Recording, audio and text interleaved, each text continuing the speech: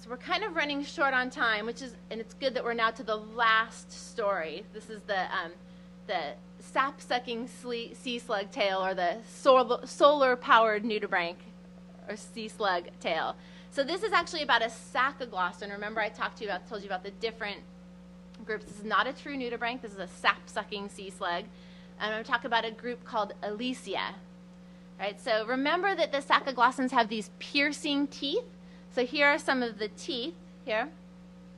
And they use these teeth to pierce algae that are kind of like, that don't have cell walls. It's just a bunch of chloroplasts inside this. Once they pierce it, just chloroplasts and other cellular parts. So they pierce this, they suck up all of the insides, and they're what's called a kleptoplast. And that means they steal the chloroplasts from the algae. So we've had this like running theme of stealing from your prey, right? So these guys, Elysia, they actually take the organelles, they take the chloroplasts from their algal prey and put them in their body, in their digestive tissue. So this Elysia, that the specific species that most of the work has been done on, feeds on a specific species of algae.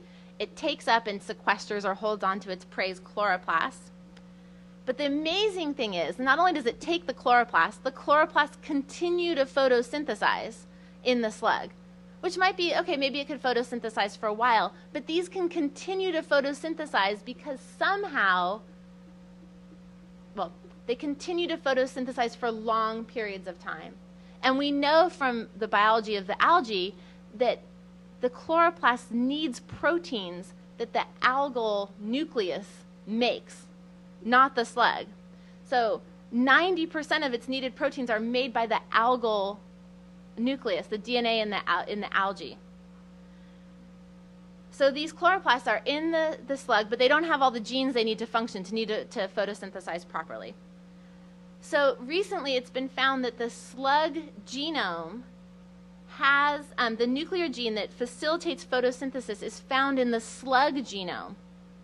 And it's the same as what's found in the algal genome. So somehow elements of the algal genome have been transferred to the slug. So genes supporting photosynthesis have been acquired by the slug via what we call horizontal gene transfer, and these encoding proteins are retargeted to the chloroplasts.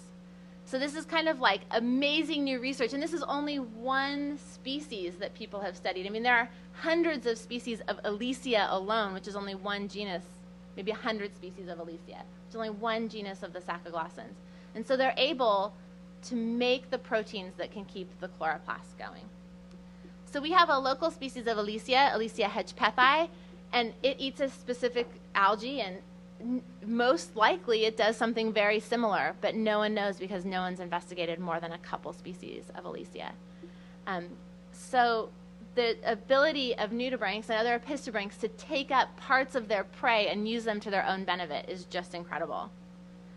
So yeah, they're able to co-opt the defenses, the symbionts, even the organelles of their prey and use them for their own benefit. And we're so lucky to live. So many of the things I showed you today are tropical, the pictures, but I tried to show a lot of local species. We're really lucky to live in a place that has this amazing diversity. And if you go tide pooling, you can see, with some luck, but not a lot, you can see 4 to 5 species of nudibranchs. And if you're with a big group, you can see upwards of 20 on a given day.